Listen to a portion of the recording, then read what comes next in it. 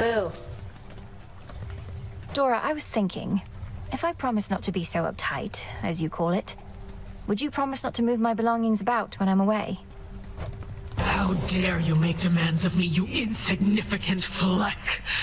Nope, no deal. Wanna be uptight? Go ahead. Don't stop on my account. You just want to keep messing with my stuff. That's right. Look who. The sea can be a dangerous place if you don't know your way around, lady. Oh, though it looks like you figured that out all on your own. Everything is damp and reeks to the heavens, and now I'm forced to listen to your snide remarks. And your insufferable song, I suppose. You're damn right.